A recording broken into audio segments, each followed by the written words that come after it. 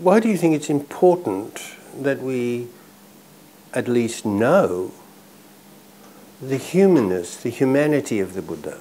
I think that's a very, very good question, and I think I can think of a good answer to that. In fact, so far, one person who read the book told me, "You're undermining Buddhism. You're turning the Buddha into an ordinary person. He was an extraordinary person." Well, I agree with that completely, and I say so in the book. But if we praise him out of existence, if we praise him out of humanity, then we lose touch with him. So, for example, in the Christian tradition, Jesus was a god. We human beings can never become like a god. But in Buddhism, the whole idea is the Buddha became, if you like, head and shoulders above us, but our job is to emulate his experience. You might say he didn't so much want us to worship him, he wanted us to try to become like him. So the fact that the Buddha was a human being is actually very, very important. And the fact that in some respects he was like us physically, and sometimes how he behaved, what differentiated him from us was what was going on in here, the depth of his understanding, the broadness of his vision. That's what made him different. Physically, he may not have been very different from us at all. And the fact that he was human is important because we're human too. Therefore, we have the opportunity or the potential to become like him. Now, nowadays, meditation is very popular, and that's a very good trend. But I think we need to remember that there are many different types of meditation. And one type of meditation is what you call the anusati.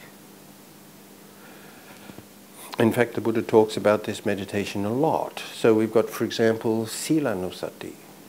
The Buddha thought that it might be a good idea every now and then to quietly contemplate the good that you have done. So the Buddha talked about marananusati, the recollection on death. He said doing that all of the time wouldn't be very helpful. But every now and then reflecting on the fact of your own mortality, that one day you won't be here. Perhaps also that one day your loved ones won't be here. This may help you to see things in a more balanced perspective. They may also help to be so that it's much less a shock when death approaches. But one of the things he also talked about was Buddhanusati, reflecting upon the virtues of the Buddha, which I happen to think is a very useful and pleasant meditation, sitting down and thinking of the good qualities of the Buddha.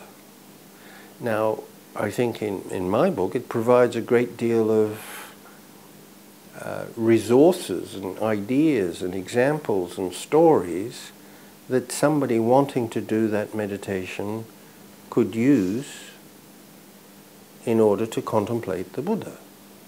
So here we have a whole book with very carefully assembled sources, giving from what book, from what page it is. Everywhere in the book I have given references, so that if you feel that I've exaggerated or not quite correct in that, the reference is there, you can look it up in the Tipitaka. So, to return to that subject, I think that seeing the Buddha as human gives us some connection with him and reminds us that it is possible for us to become like him.